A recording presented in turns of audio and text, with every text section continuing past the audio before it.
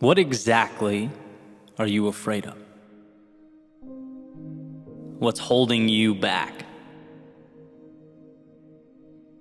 As the giant rock you inhabit spins through the universe, a speck in a galaxy of stars, it's easy to look out and see the vastness of the world around you and forget entirely about the strength that you possess. Forget entirely that the mind's capacity is as infinite as those same stars that surround you. I don't think it's that we definitively choose to sell ourselves short.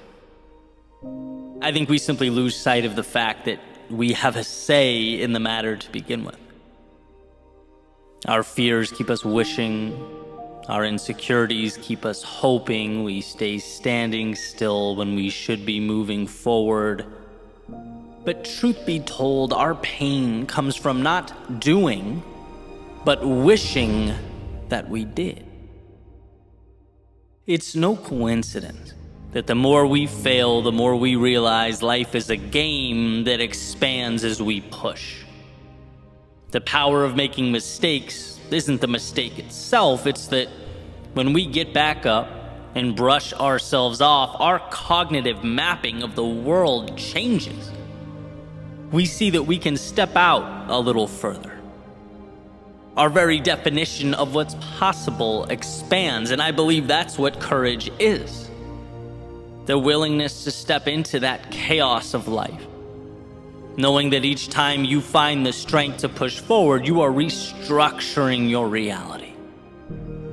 The resources are there, the tools are there, the opportunity is there. How crazy is the fact that we just need to convince ourselves that more is worth it? That the difficulty of short-term vulnerability isn't an enemy.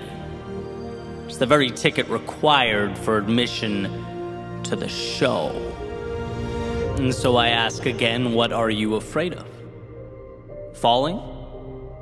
Because you will rise, and you will rise stronger than you ever were. Is it criticism? Because one, people are so focused on their own endeavors that they look up way less than we think they do. And two, other than the small group you surround yourself with, why would you care? Is it pride? Because building things of significance requires starting on the ground floor, and there's no shame but honor in breaking down to build up. And when I look at my life in terms of chapters, right? Childhood, high school, college, 20s, 30s, the things that were my biggest concerns during each chapter are now laughable. And maybe, just maybe, if I saw that, I could have lived a little freer, been a little bolder. What if we were to get ahead of that learning curve? What if we understood that life is beautiful and flexible and exciting? And what if we understood that now? Instead of looking at this chapter 15 years down the road and chuckling to ourselves for not having the courage to have made the leap, taken the chance to have moved out into an unknown.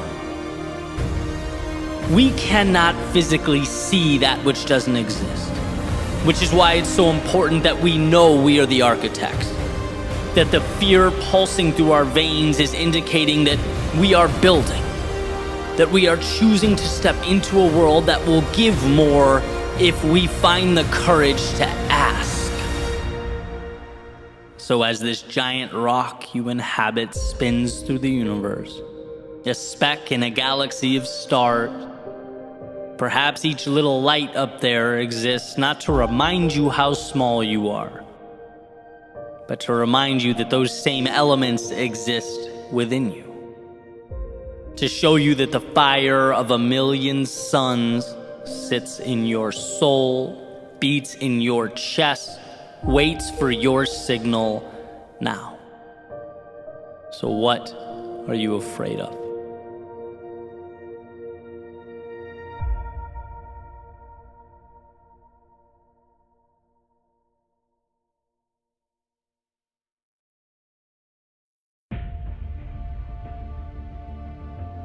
Imagine with me a world where you stopped segmenting out the difficulty in your life as other than, where you stopped seeing the turbulence as an obstacle to your journey. Imagine with me life as a symphony, where everything works together to create the whole, where the high notes, the low notes, the pauses, the rests, the tempo changes, all contribute to the overall theme. None of it's unimportant or dismissible. How could it be? Without the low notes, the high notes don't mean anything. Without the rests, you don't get the satisfaction and the power of the moment that music re-emerges. In fact, it was the contrast that created the magic to begin with. All of it is needed, even when you don't understand why. You don't know that this slow beginning, the breaks, the tempo changes, that it will all be the reason you are soon awed by the crescendo that awaits. And how could you? It's one flow. The journey points in one direction. You are in this for the ride. See, in our lives, the obstacles, the chaos, the confusion, they hurt. They're unsettling, so the inclination is to dismiss them, to push them away. This isn't what I need. This is void of value, so get rid of it, we tell ourselves. When in reality, those things are integral components to your song. They are what culminate into your final piece. They're bringing you to that crescendo. Doesn't mean you have to love the challenging times. Of course not. But it does mean we should understand that even though we can't see it unfolding before our very eyes, it's all playing a role. My hurt made me stronger. My struggle injected meaning into my life. It made the song richer, the sound sweeter. Today is what it is because yesterday was what it was. And I know when I'm face to face with something that my gut instinct deems to be detrimental, that two things can in fact be true at once. That I need to work to right the ship, to repoint the compass, but also understand that the storm wasn't void of significance. The valley wasn't all for naught. It's gifted me new oceans to cross, new mountains to climb, and new perspective as I peer out over the view. So as you move through the dark, as you navigate the chaos of night, know that the light you're chasing is only meaningful because of the depths you are emerging from. Life beyond these shadows is not where the world begins. It's a continuation of an already beautiful journey you're on. It's your symphony in totality. See, the time will come when you'll look back and you'll be grateful for the so-called inconveniences that surround you now. Your heart needs the contrast that this adversity creates. Your soul depends on the hardship to understand the magnificence of life. It's why now, when it hurts, you must keep going. You have to keep going. You have to let the notes materialize into the beautiful song it will become. The masterpiece it was meant to become.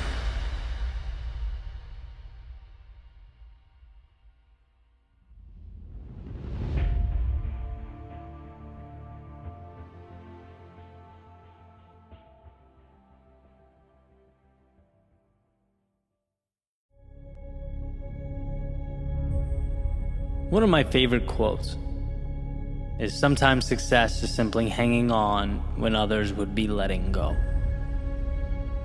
The reason is that it reminds me how frequently the advantage is in not stopping.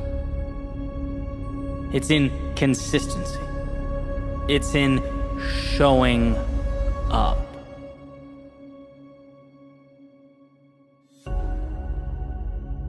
When I run particularly long distances, almost like clockwork, I can break it down to feeling good at the beginning, Usually a little rough stretch in the middle, and then somewhere in the second half, I catch a second wind or a second blast of energy.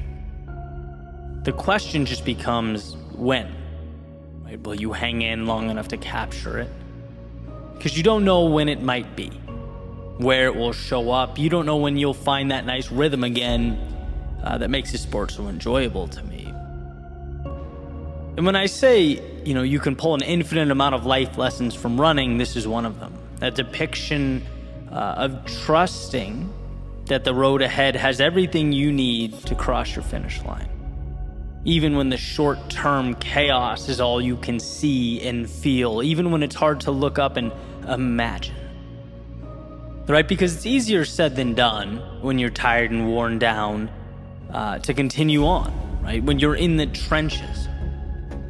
There's an uncertainty to the road ahead, but each footstep is a shot on target.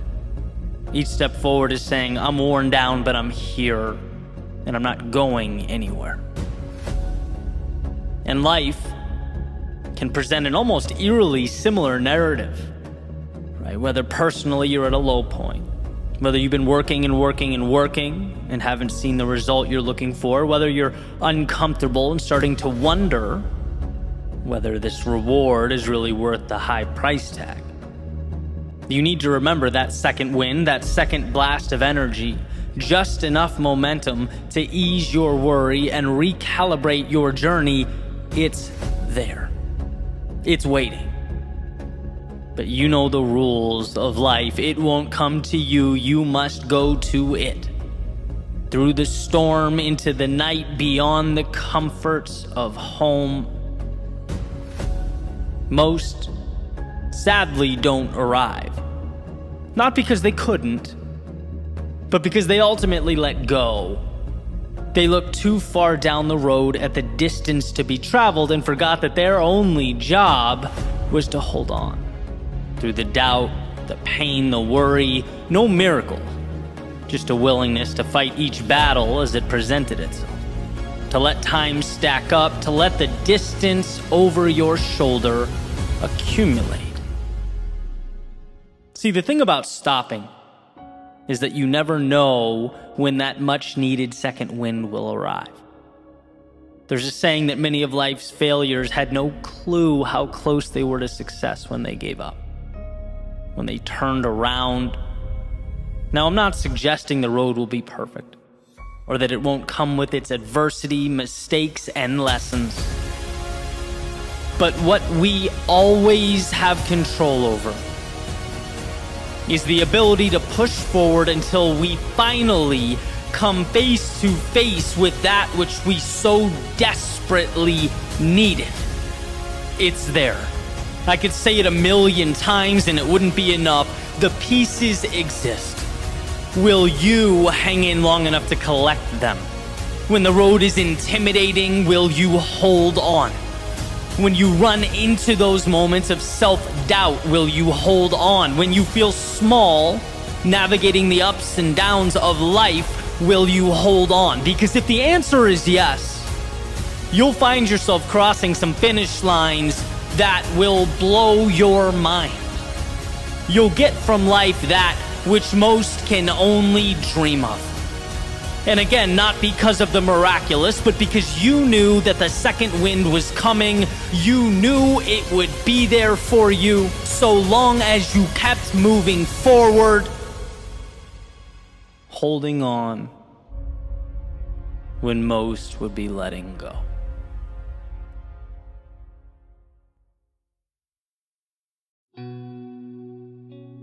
Just imagine if we implemented into our lives all those things we already knew would make us better. Imagine if we became masters, not just of knowing, but of transforming knowledge into motion. A friend of mine, Tyler, will reach out every once in a while after listening to one of the episodes, and we'll just kind of riff back and forth on the content, chat about the overlaps, the differences, most importantly, how we can each in our own world be a little better, happier, and healthier. Tyler recently built and sold a tech company and is now transitioning into a new chapter of his life.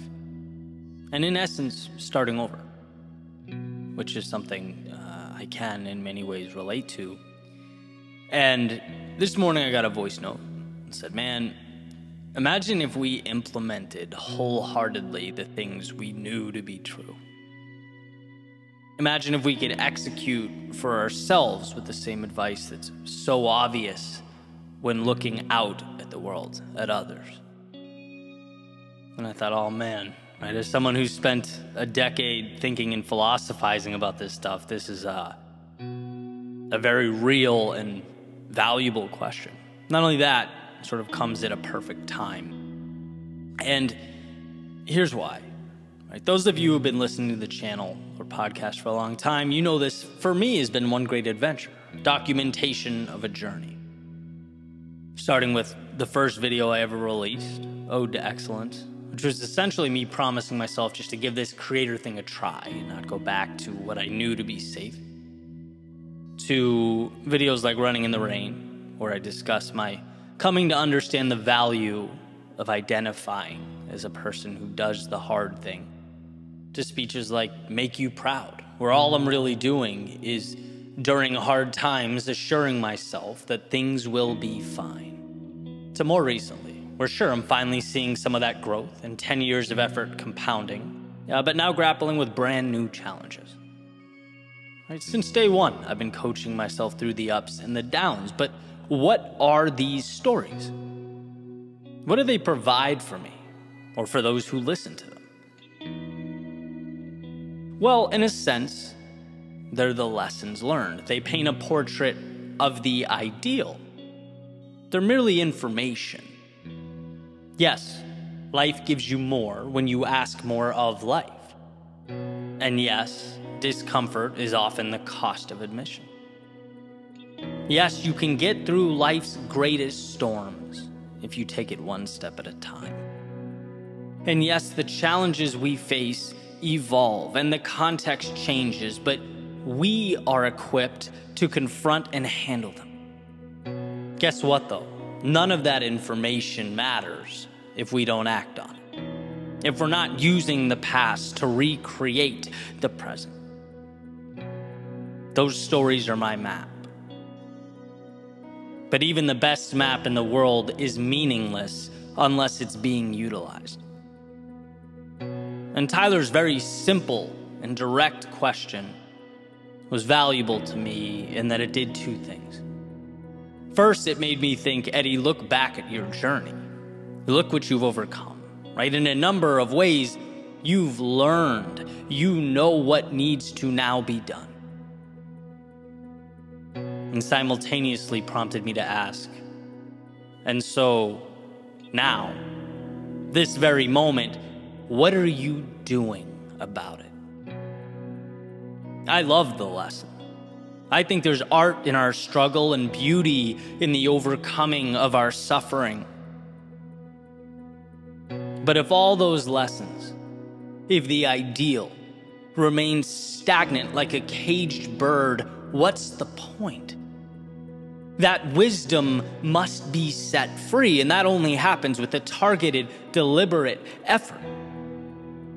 I felt this sense of excitement, invigoration in asking myself, how can I highlight the doing?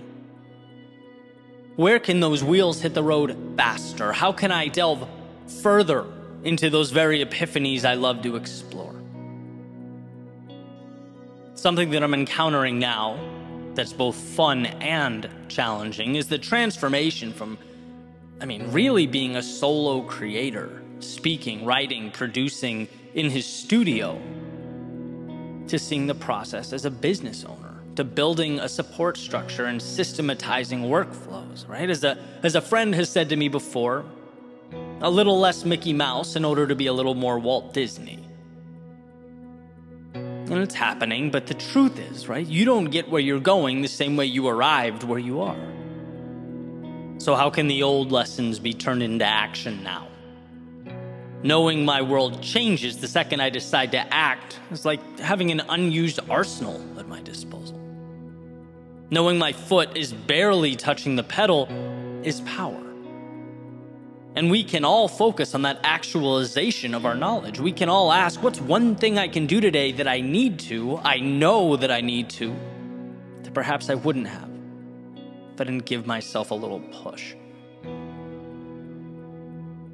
I love the idea of that simple diagram where you draw a line straight down a page, and on the left side, you're listing your current obstacles, the things that are really bothering you, or the reasons you're stuck, and then on the right, one single thing you're going to do about it.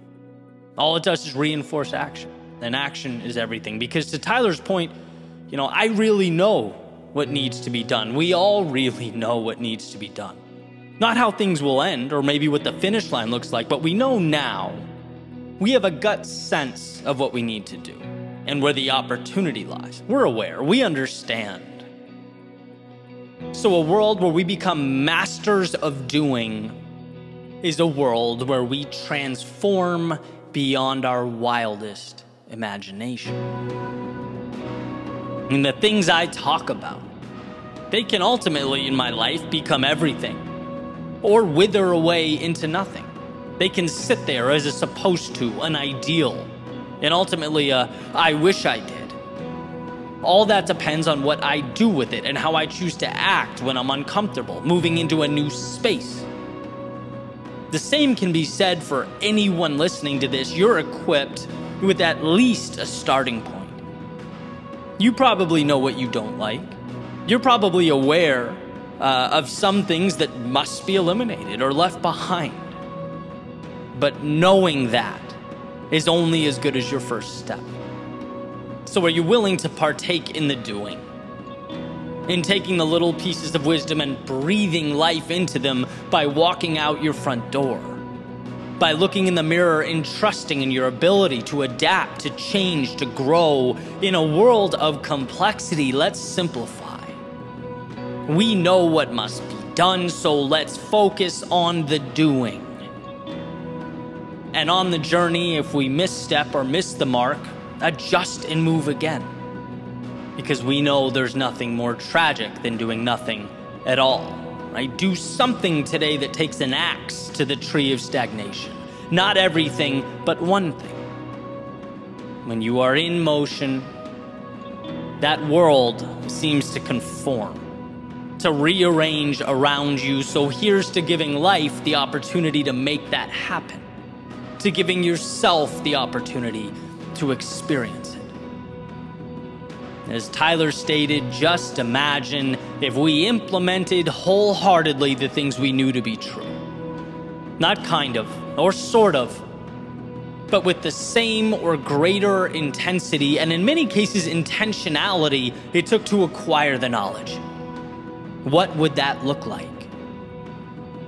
Let's move now. Let's swing away. Let's uncover that world where your lessons translate to feet on the pavement and reality in the palm of your hand.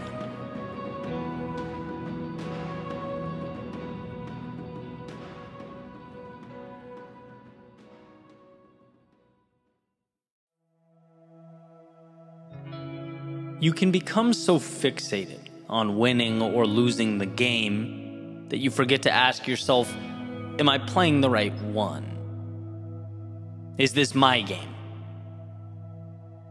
Am I setting myself up to win in an arena of significance to me? Because look, there are infinite games out there. And sometimes we find ourselves caught up in a race we have no business running. Meaning it doesn't really do anything for us. It's not where we want to be or should be. There's a saying by someone, and a few social media outlets actually restricted my post for suggesting it was Einstein. So it might not be Mr. Einstein, but whoever said it, thank you, you're awesome. The saying goes, everyone is a genius. But if you judge a fish by its ability to climb a tree, it will live its whole life believing it's stupid. Now, there are a lot of us fish out there attempting to climb trees as we speak. wondering why we're not where we want to be. Perhaps seeing the results or lack thereof as an indication that we're insufficient, inadequate in some way. When, hey, that's not the case at all. It's that we haven't taken the time to identify our own personal intersection of what we love and what adds value to the world. We haven't manufactured those fireworks. That's something that has to be explored, found. J.R.R. Tolkien, not all who wander are lost, right? And I think we innately fear this process of searching because it's unsettling to not know how things are going to play out. Trust me, I've been there, right? It's taxing to not have your packaged little elevator speech and a 5-year vision when it seems like the whole world does. But to deprive yourself of this exploration is to potentially forfeit the very thing that you come to live for. Most of the time, purpose doesn't fall into one's lap. You have to have your eyes open. What's meaningful must be sought out. Now, I'm going to play a little devil's advocate here, because our world is not black and white. It sort of lives in this gray space, right? Can you win at someone else's game? Sure. There are a lot of people, quote unquote, succeeding in areas that are not ideal, that they don't love, that they're not their best in. But how is success being defined? I've talked extensively about my journey and all those games I used to play, the targets I used to aim for. And I know a lot of people who've come to similar epiphanies, right? But when you don't realize you can exit stage left and begin again, start something new, you simply continue this same song and dance, right? It's not life that keeps us confined, it's ignorance that keeps us confined. We simply have to be taught that there's more. And I understand to find an arena where you can thrive in a purely historical context is a luxury. And you are programmed to survive. You're not programmed to build an art studio because it's your passion, right? But there lies the battle. We are at a place in time where we have collectively cultivated abundance.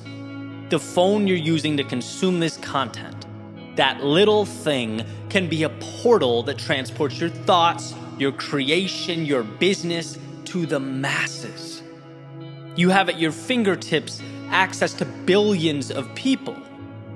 You have reach that humans only 30 years ago, all the way back to the beginning of mankind, could only dream of. The means are there. In so many ways, it's about freeing yourself to pursue the opportunity that exists all around you, because we self-limit. Alan Watts asked the ever-important question, what would you do if money were no object? Now, in a practical world, why ask such a question? Simple, because removing those monetary constraints as you contemplate your answer allows you to truly analyze what endeavors are meaningful to you. When something is meaningful, you want to do it. When you want to do it, you immerse yourself in those little intricacies, in those details that the average person simply doesn't pay attention to. Making you so good at whatever that thing is that eventually, not only can you be the best at it, but you can monetize it, and probably at a very high rate.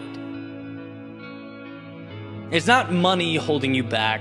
It's not time holding you back. It's not the external world holding you back. It's what you have been conditioned to believe that's holding you back. You are a genius at something. You are king or queen of your empire, victor within your arena. But to realize these things, you have to, 1, understand it's a possibility, and 2, refuse to stay stagnant. We have to stop conceding so much while simultaneously accepting so little. Life will never provide what you do not ask for. So why? Why be scared to ask? Life won't tell you you're a fish climbing a tree. You must tell you that. Life won't expand your horizons and adjust your trajectory. You must initiate that change. To find your genius, you must be willing to leave what's insufficient. To capture what's meaningful, you must be willing to leave what is meaningless. Let's agree to alter the question, do I have genius-level talent? Because you do. And you live in a society that also rewards those who realize it. The question we need to be willing to ask is, are you willing to walk on shaky ground? To abandon, at least for a period of time, safety and the comfort of predictability in order to find that genius? Are you willing to nurture the greatness that already lives within you? Because it was never a matter of ability. It's a matter of what you're willing to discover.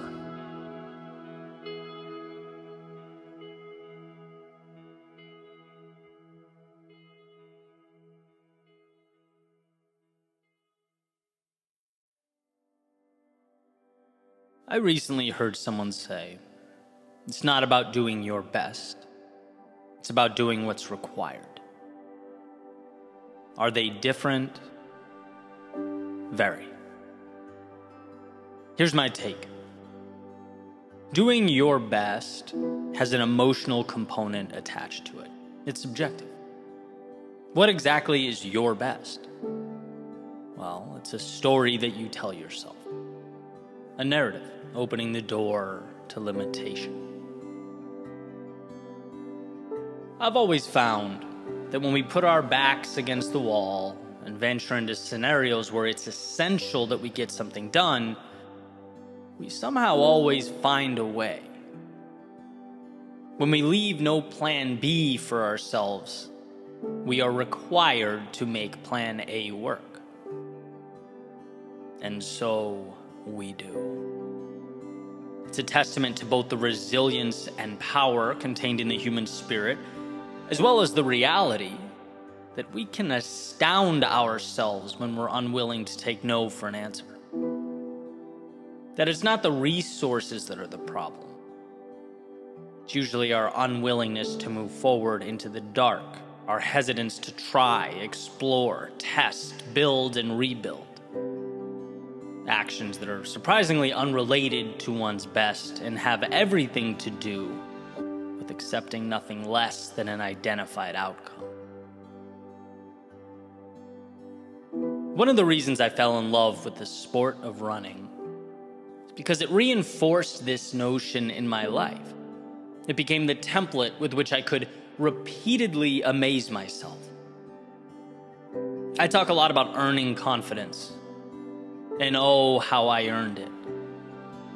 Step by step, mile by mile, day by day, in the sun, in the rain, in the desert, in the woods, through city streets, all over the country and the world, I came to understand the relationship between the turbulence of now and the satisfaction of later.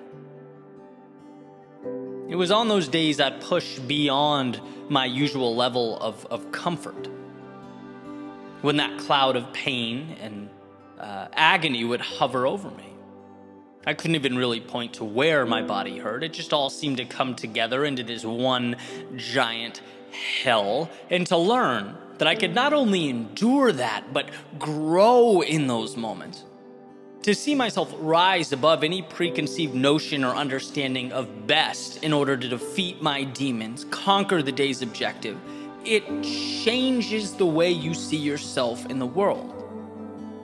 Now, could onlookers be tempted to call these self-created goals arbitrary, even unnecessary? Sure, and I get why they would, but I'd also completely disagree. Those days were a master class in doing what is necessary.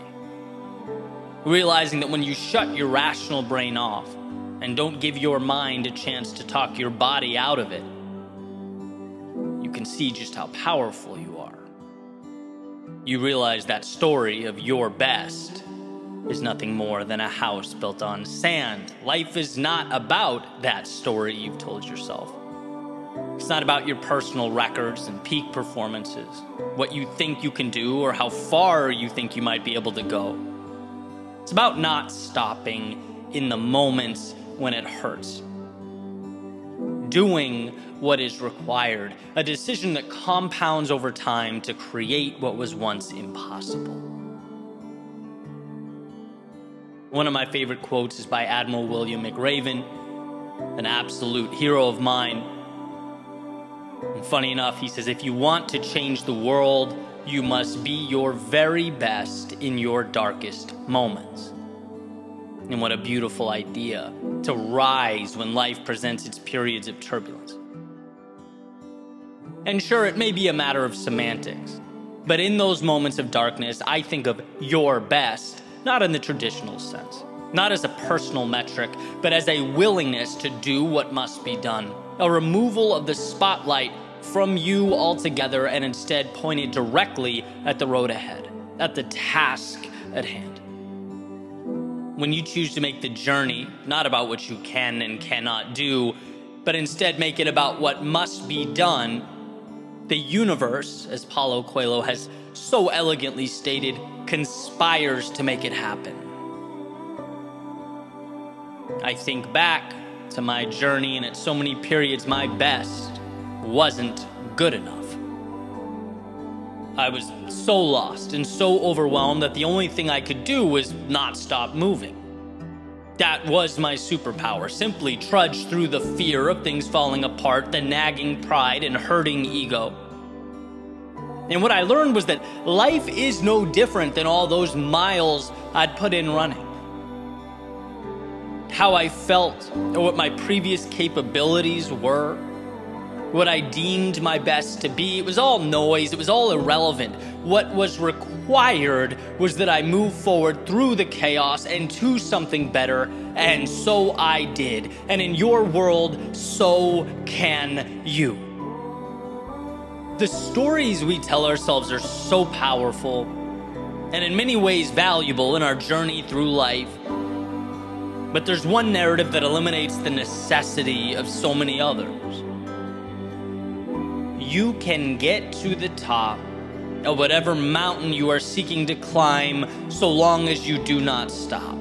So long as you let go of the limitations tied to your quote-unquote best and instead do what is required to get there.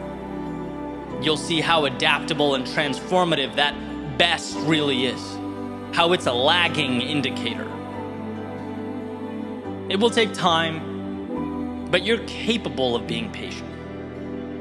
And it will have its moments of chaos, but you are capable of weathering those storms.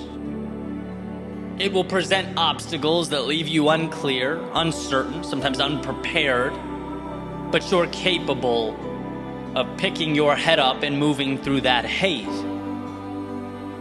What you know of yourself now is a fraction of a fraction of a fraction of what you're capable of doing.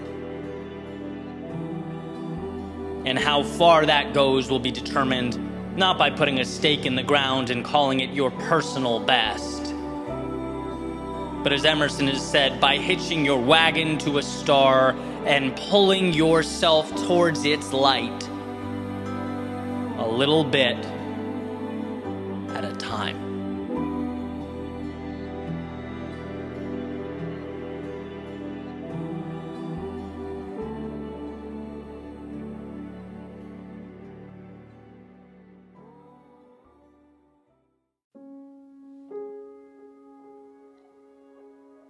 I was watching a masterclass by author Margaret Atwood. It was on storytelling, and I knew going into it, it would be interesting. I'm not a particular fan of her work, at least from a content perspective. But look, we're talking about someone who's, truly made a mark on the world, right? There's a lot to be learned from her. So I buckled in and listened to what she had to say. And unsurprisingly, there was a lot of wisdom there. And there was one idea in particular that really resonated with me. Both as a writer, yeah, but also outside the quote-unquote creative space, which I'll get to in a second. The idea was centered around finding the moment to begin. A story's true starting point. And it was interesting. She said, people think stories start on page 1, but she'll pick up a book. And I don't remember if she was referencing new authors or maybe a book just off the shelf at a bookstore.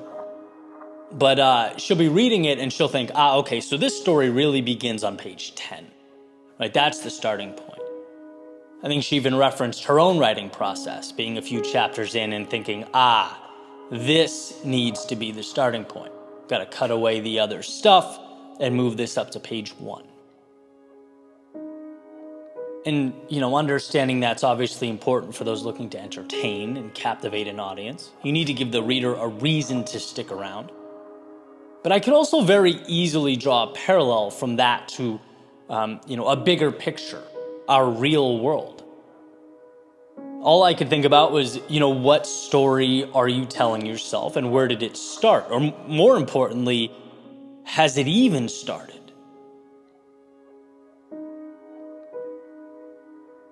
There's something both liberating and beautiful about the fact that all of us in the stories we are living could, at any moment, recreate that metaphorical first page. And I believe that with all my heart. Like we think, page 1 started years ago. This is how things are now. This is where I exist in life. But what about the idea that beginnings don't have to start on page 1? What about the idea that you can cut away as much as necessary to create the right beginning? The story that feels right to you. We don't owe anything to the words that were written leading up to now. We're not beholden to the chapters that came before. Robin Sharma talks about the idea of killing your darlings, which is an old saying that refers to that very challenging task writers face of cutting away the things that aren't absolutely essential to the story's main narrative. It's hard to do. We place value and importance on these things because they feel like a part of us. We feel like they're too significant to dismiss. When in reality, the act of letting go is ultimately a value add, because it ensures that what matters is what stays. It's the ability to understand that the story doesn't begin when thoughts become words. It begins when there's alignment, when the story captivates, inspires, and in the one you're writing, the one that is your life, you can always make that moment right now. There's always a new novel that can be written with new objectives and characters and storylines. It's okay to chop anything that led to this moment. It's okay to create a beginning as you stand here today, right? It's the idea of sunk costs that changed my life years ago. Just because you spent a long time making a mistake doesn't mean you need to continue making it. Just because you've been writing the story of your life for years doesn't mean the beginning is behind you. You can start this novel here. You can begin this epic adventure now. And I think there's tremendous power in looking at life like that. It's never too late for a new beginning. It's never wrong or impossible to, even at chapter 4, put your finger down on a new starting point and say, this is where it all begins, where the new ideal takes shape. We are all authors. And if authors have anything, it's control over the narrative. It's the ability to design a world that aligns with the one they imagine.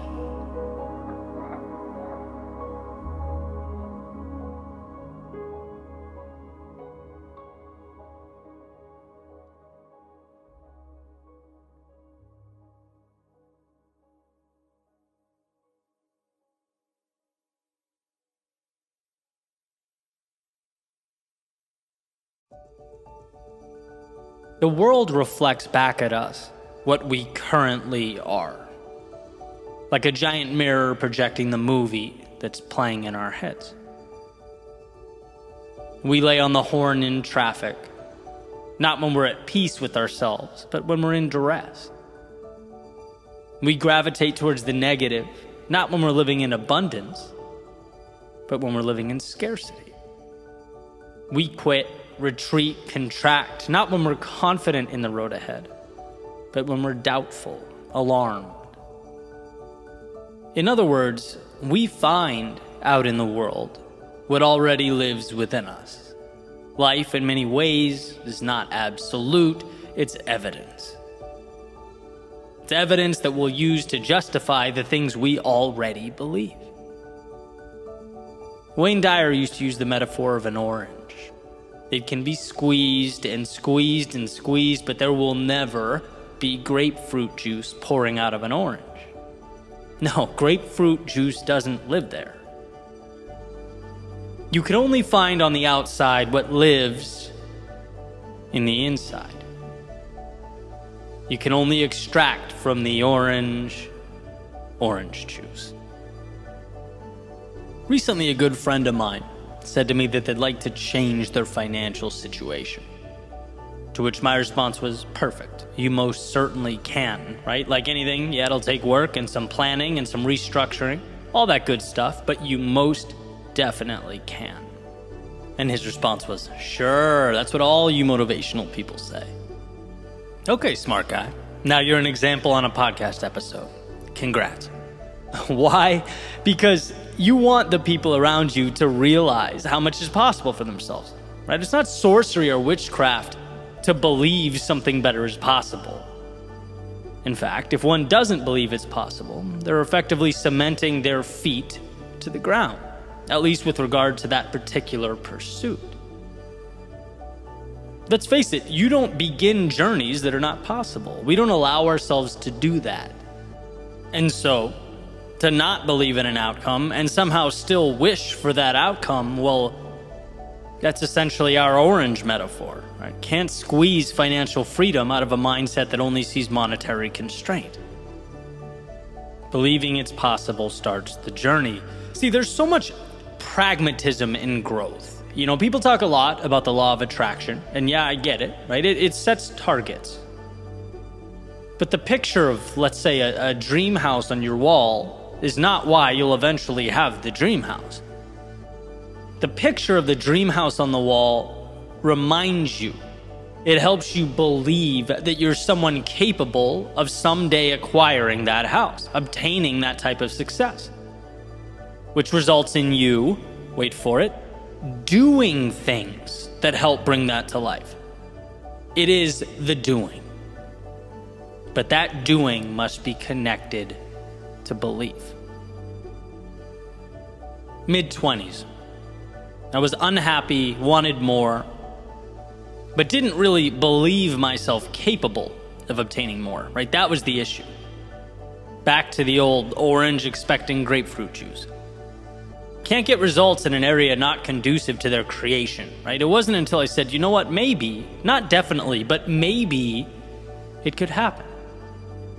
Maybe I can take control here. The odds have to be greater than 0%, right? It's Jim Carrey and Dumb and Dumber, so you're saying there's a chance. Yeah, it's like starting out, that's all you need, a chance, the door cracked. In the beginning, I just needed to convince myself something different was possible. The beginning of transformation and that internal change prompted how I interacted with the external world. You do things differently when you believe differently. Or, if you want to phrase it another way, believing that you can bring something to life doesn't guarantee that you actually do. But believing you can't guarantees that you won't. And why not stack the odds in your favor?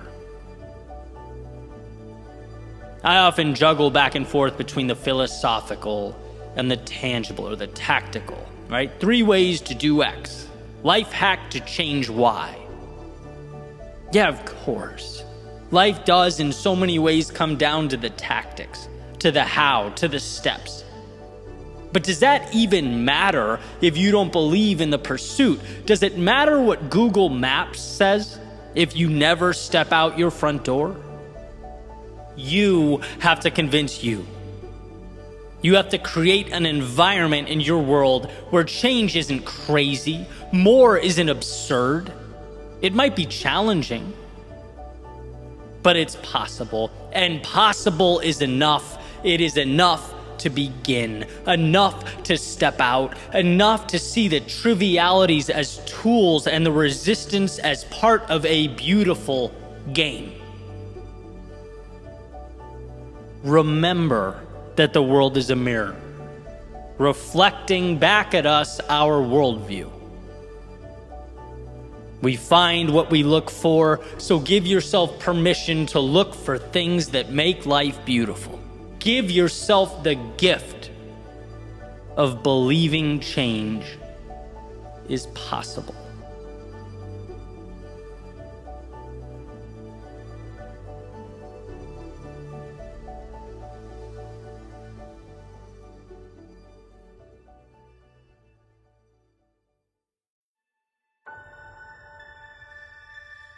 The most important promises are the ones you make to yourself. Of all the people on planet Earth, it's most critical that you believe you. That when you commit, you show up. When you make plans, you follow through. When you tell yourself you'll do something, you actually do it. Here's what's interesting. Being that this is, I believe, the North Star, I'm consistently chasing down this standard, right? Trying to be better and better and better at following through. As I clearly think we all should, but keeping promises to yourself is different than keeping promises to others. When you let other people down, especially those close to you, you feel the social repercussions. And for human beings, negative social repercussions are painful. We care greatly about our reputation. Don't want to let others down. Don't want to be known as the person who doesn't show up. And that's incentive enough to push us towards following through with others. But with yourself, where do the repercussions go? What are the consequences? You tell yourself, today is the day. I'm starting, beginning, trying something new. And then you don't. There's no phone call with someone on the other end saying, hey, where were you? Hey, you promised. Hey, you owed me this. No, when we break promises to ourselves, it seems like the situation, after maybe a second or two of disappointment, just floats away into the ether. It feels as though there is no substantial cost. But I actually think those broken promises stick around. I think we wear them. We feel them. We see them when we look in the mirror. And sure, maybe there isn't that friend or family member staring us down with disappointment in their eyes. But how we see ourselves changes. Every broken promise to yourself reinforces the idea that not having high standards is okay. Every time we let ourselves down, it supports a narrative that being let down is normal, par for the course. If you don't show up for you, it begs the question, why should others show up for you? Why should others follow through when you wouldn't even do it for yourself? I've always believed that so many facets of life start internally and are projected out.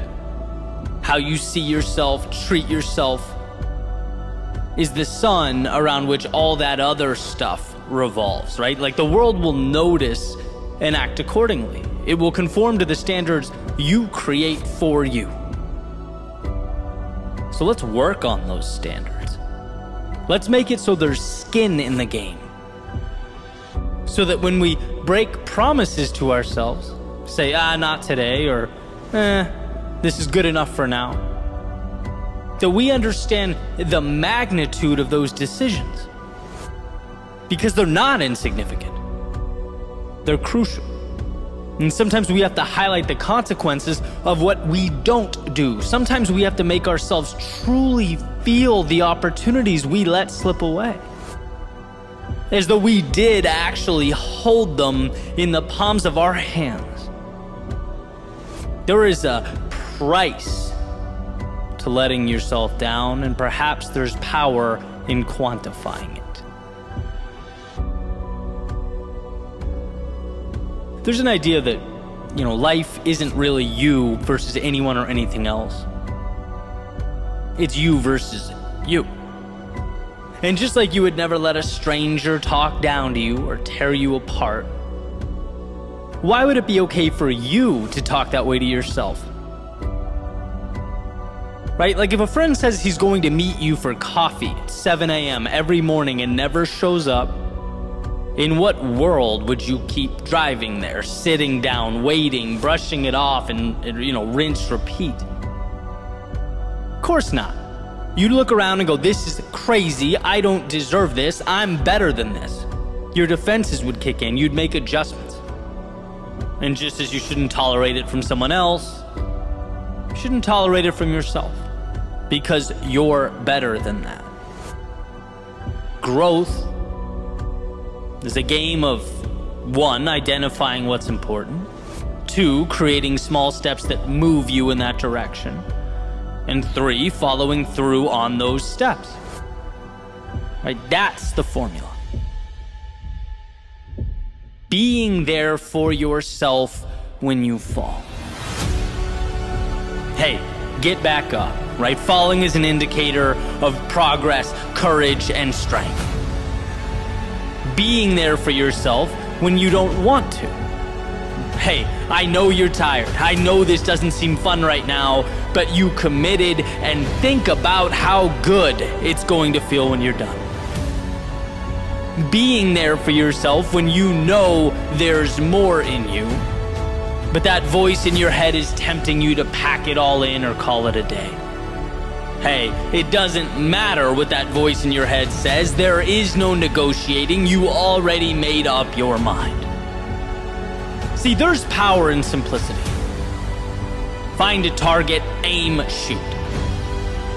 And although life is turbulent, there are certainly highs and lows. We are at our best when we decide what's important, initiate the journey, and show up. When I set the alarm clock, it can't be about rationalizing sleep. That beeping can't be about X many hours. No, it merely signifies a promise. It cries out, hey, remember what you said right before you closed your eyes last night? Well, time to bring that to life. So sure, that means be careful of the promises you make to yourself. Don't take them lightly. But once they are etched into the universe, they must be law. And I'm not talking about failure to adapt or try things. I'm not talking about being stubborn. I'm talking about the initial follow-through that precedes all that. Will we do what we said we would do?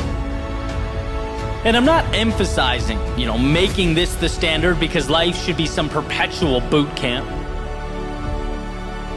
But rather because discipline is freedom. Because when we go to bed at night knowing we set goals and meet them, we see ourselves as winners. People follow through on who they believe themselves to be. It's an endless feedback loop. You see yourself as a winner, you carry yourself as a winner. You carry yourself as a winner, and other people see it. They treat you as such, and around it goes. So when you feel like skipping or procrastinating or quitting on yourself, remember that it's not just that immediate moment at stake. It's not a little thing. It's one brushstroke on the mural that is your current reality. It becomes you. And again, you wouldn't let other people talk down to you. So stop doing it to yourself. You wouldn't allow being stood up by others. So stop doing that to yourself. Become the king or queen of your own empire. Rule over yourself like it all matters, because it does. To keep the promises you make to yourself is playing offense. It's essentially building a bridge to the outside world so that you may go shape it, as opposed to merely putting up your hands and living at life's mercy. Never forget how much control you have, how powerful you are, and that you don't need to convince others, you need to convince yourself. During the highs, the lows, the ups and the downs, the sun and the rain, you need to be there for you.